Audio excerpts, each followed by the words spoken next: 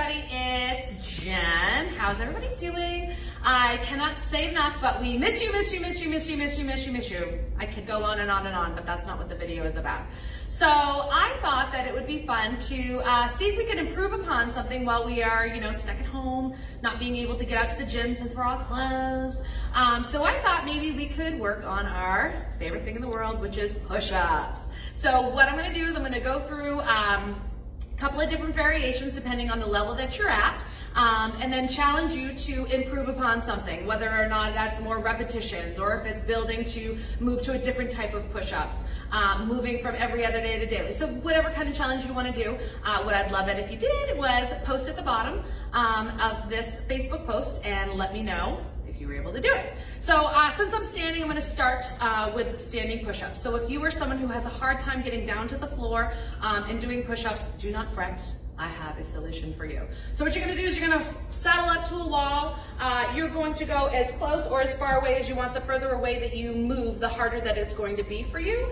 You're going to go ahead and you're going to put your hands flat on the wall. You don't want them too high. You don't want them really wide. I'm thinking just outside of shoulders.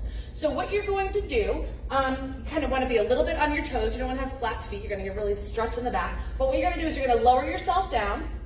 Just so you almost get to the wall, and then you're going to push yourself back up.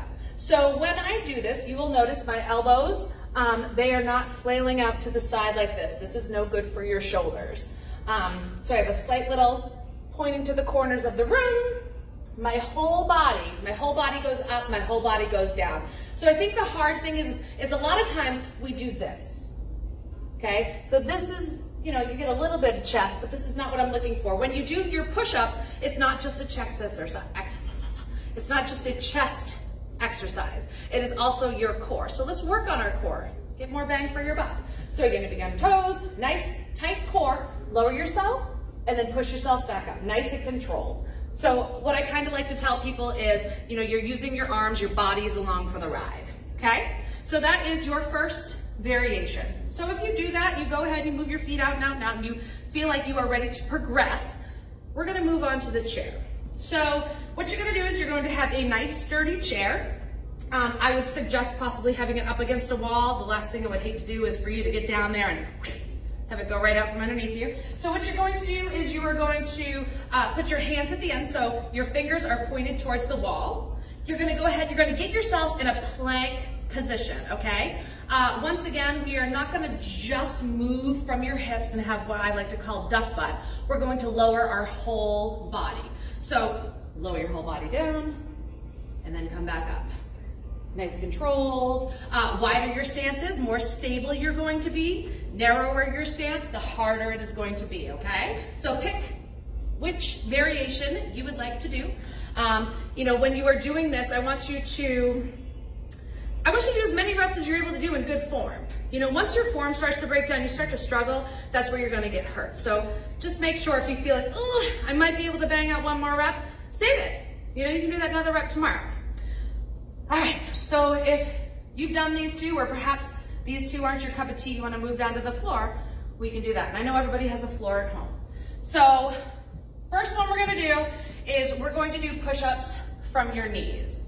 So when you do push-ups from your knees, kind of like the wall, I think that one of the biggest mistakes I see is people end up getting in the tabletop position and they lower themselves down and come back up. So again, my bottom is up in the air. What I would like you to do to get into the position, get yourself in plank position, drop your knees. You see how my body, there is a nice line between knees, hips, and shoulders, okay? Hands are just outside of my shoulders. I'm bringing my body down. My elbows are not flailing out to the side. They're kind of tucked, and I'm pushing back up. Body goes all the way down, and I come all the way up, okay? So we're gonna move on to regular push-ups.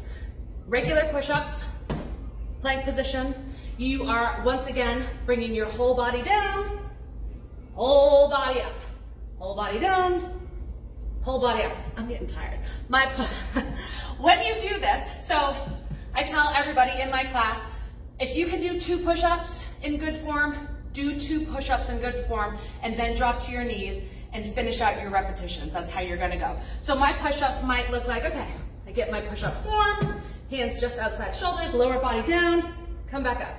Lower body down, come back up. Then I feel like, ugh, I'm not gonna be able to do that one. Drop my knees, and then I can do a whole bunch more push-ups. My upper body's tired. I feel like I might be a little bit of red in the face. That's okay. So again, take this challenge for however you want. I plan on doing it. It's a great exercise. Miss you guys.